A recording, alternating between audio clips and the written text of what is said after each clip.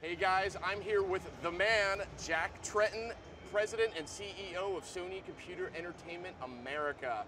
Jack, Monday night, PlayStation press conference. Have you ever seen anything like that? Never ever, Sid. I mean, 27 years in this industry, 18 years with Sony, every E3. That was the watershed moment in my career. Most exciting thing I've ever experienced. Electrifying is the word I hear used a lot, and for once it feels apt.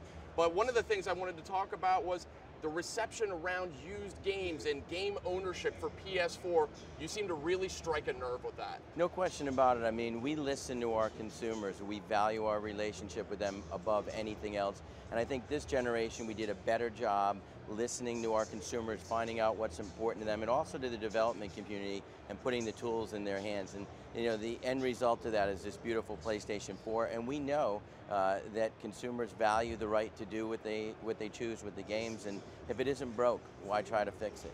All right, that's no better way to say it than that.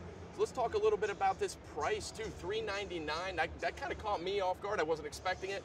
That's a great price for something that's frankly the most powerful console out there. It's a tremendous value. I mean, we are going to sell more PlayStation 4s during the holiday season than any of our previous generations. It's a tremendous price point, most powerful machine ever made, and it's going to have an unbelievable lineup of games. And that's another one I want to talk about, the games. It was games.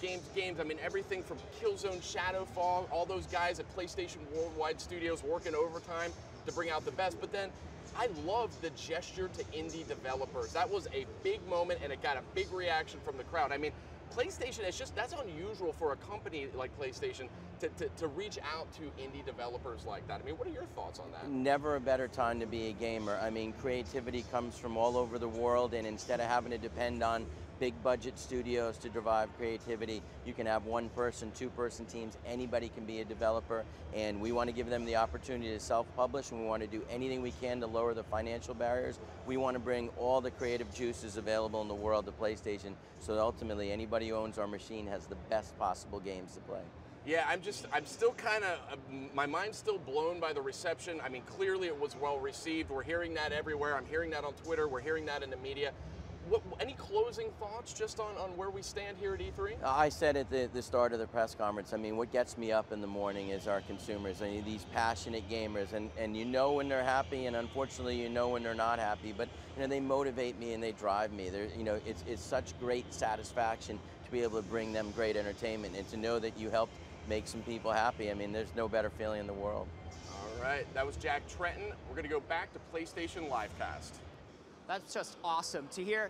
When you know you made people happy, that's the best feeling in the world. And it really just, the press conference last night, everything, or 2 nights ago, pitch perfect, so amazing. You know, it's not every week that you get to witness the unveiling of a new game console. Mathematically speaking, it's not even most weeks. Monday's reveal of the PlayStation 4 was just awesome to witness. You know, pictures, video, 2D media, they do not do the design of this thing justice, but don't take it from us. Ray Gutierrez took to the floor to find out what people are saying about the look of the PS4.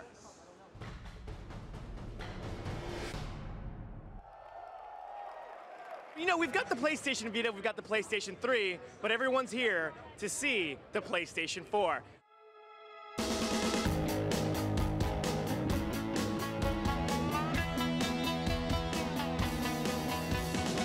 So you just walked up to the PlayStation 4 shrine. What are your immediate reactions when you saw this beautiful piece of hardware? It's a very slick looking design. She's beautiful. I'm in love at first sight. The angles, really sharp, really slick. You look at those lines and you can tell it's a futuristic design. It's a premium design. It reminded me of a beautiful sports car the first time I saw it. First thing I thought was a Ferrari on a console.